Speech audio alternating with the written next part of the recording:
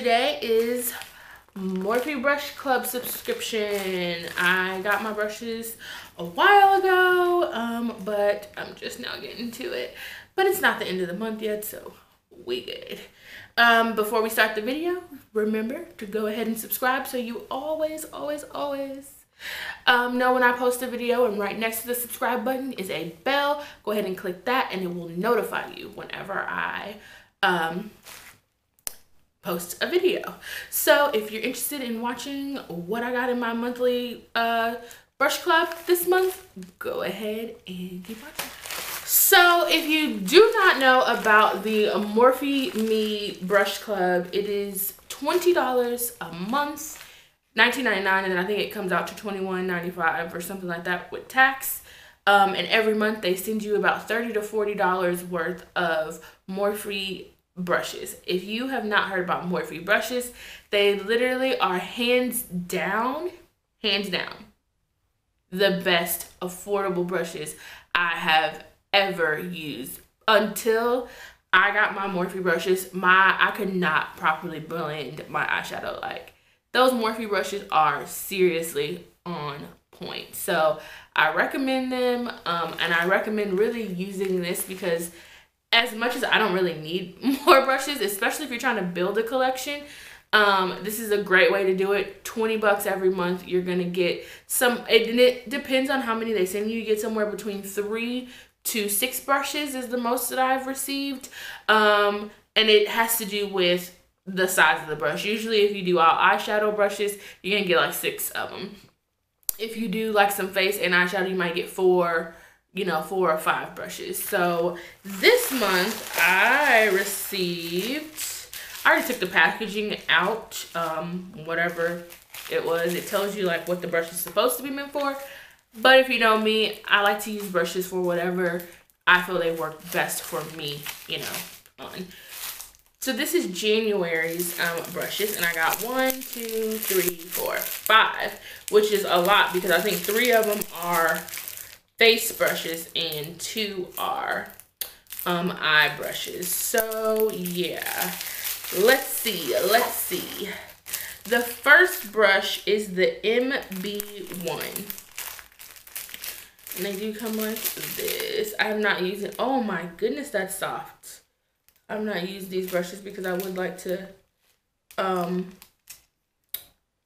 wash them first. But yeah, so this brush it's not as soft at the bottom. These are more hard bristled, but right here at the top, oh my God, it feels like, ooh, it just feels so good. It's so soft. This is like a perfect little powder brush. So soft. Let you see how that looks. And it is called the MB1. I'm not sure. I'm gonna have to look that up to see what the B part is, but right here at the edge, I don't know if you can see, but you see it's black down here and then it fades to a gray up here. It's not the same brushes. It's a dual, it seems like it's dual fibered brush. So yeah, that's the first brush. The second brush is the MB4. Yeah, it has to do something. They're all the same at the top. The light gray and then the black at the bottom. So this is the MB4. It is angled. It looks like it's like an angled blush brush, or it really could be used as a contour brush. I would probably use it as a contour brush. So yeah, this is the second brush. So 2 face brushes so far. The third brush is the MB19. And it is flat but pointed. Wonder if you can see that.